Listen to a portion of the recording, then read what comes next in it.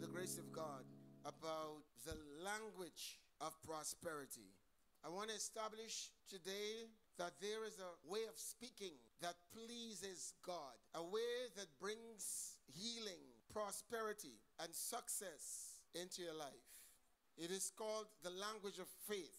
We are told that without faith, it is impossible to please God. And so, faith has a language.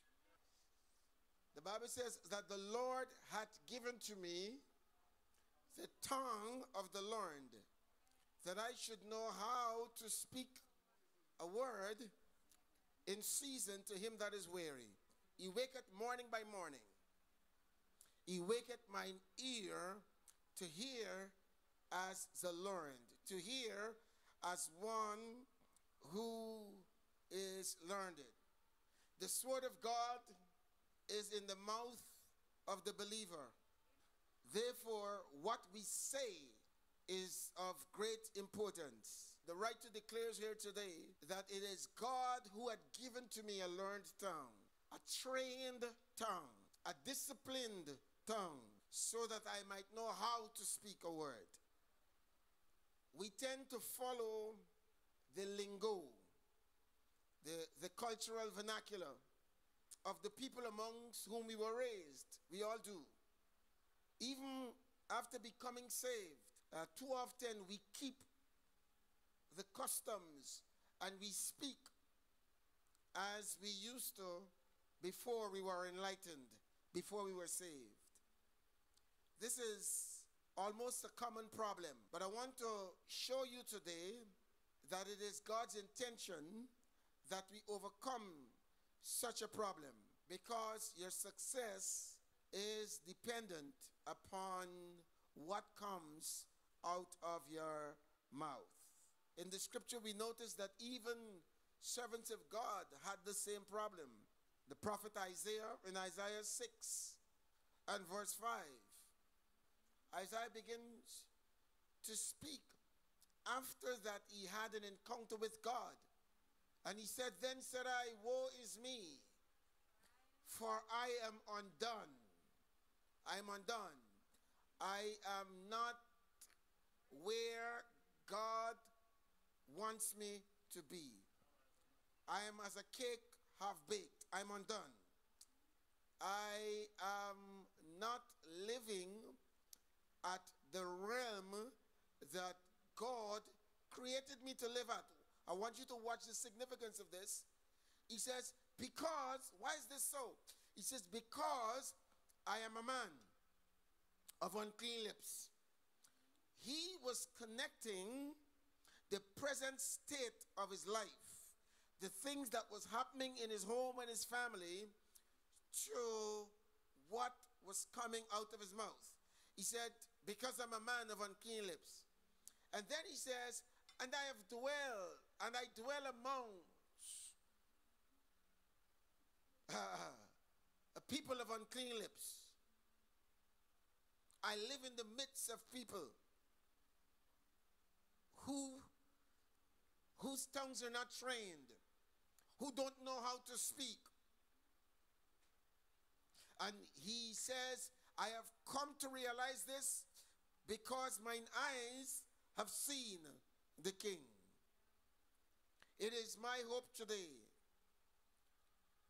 that you will see God in a dimension you've never seen him before, so that this revelation will become your reality.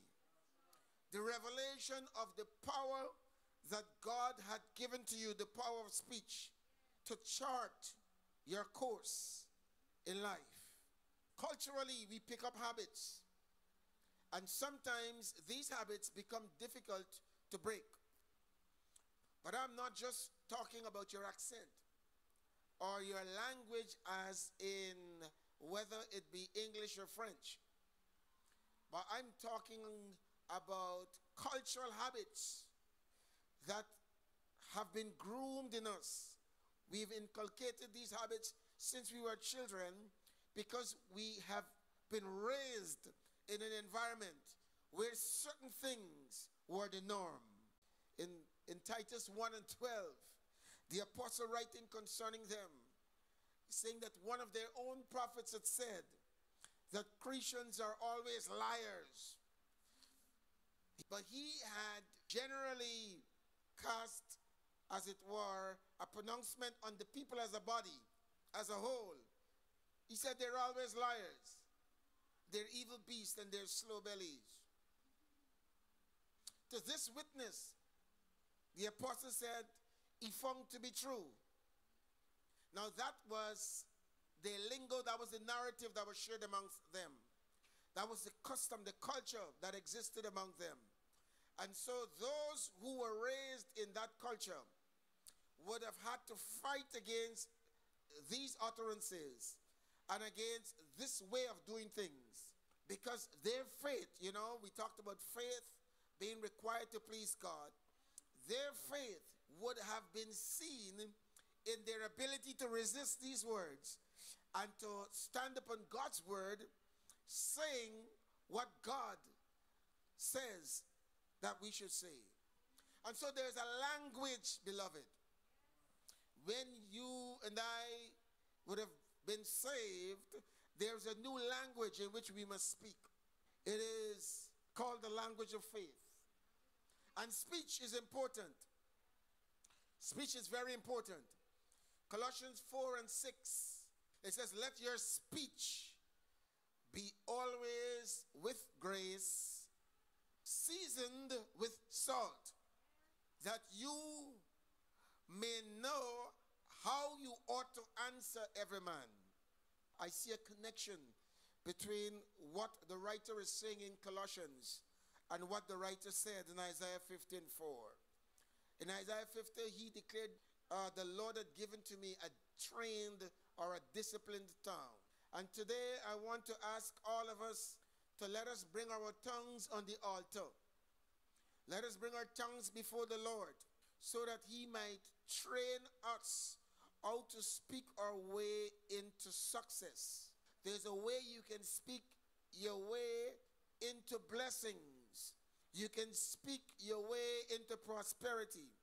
God calls it faith, without which it is impossible to please him. And so in Colossians, the writer says, let your speech be always, not some of the times. Because the problem that we often have as believers is that there is inconsistency in our speech. There is one time that we speak in faith, and another time we say things that are doubtful, things that are of unbelief. And so there is a contradiction. And so while you may have faith for something and you may pray, it may still not happen because of the level of unbelief that is in you. You can be believing that God will do something, but if you still stagger with unbelief, you may not obtain that promise. The Bible says in James that if you are double-minded, do not even think that you will receive anything from God. And so there are times that we stand in faith and we praying and we may have faith when you are in a certain gathering or group. But when you would have left that group, or maybe you go to your homes, the enemy begins to attack you in your minds with thoughts of unbelief. And without realizing, sometimes you begin to process these thoughts, not realizing you're meditating on unbelief. And thereby, the thing you had believed for initially, the thing you had prayed for, keeps eluding you, keeps escaping your grasp because of your unbelief.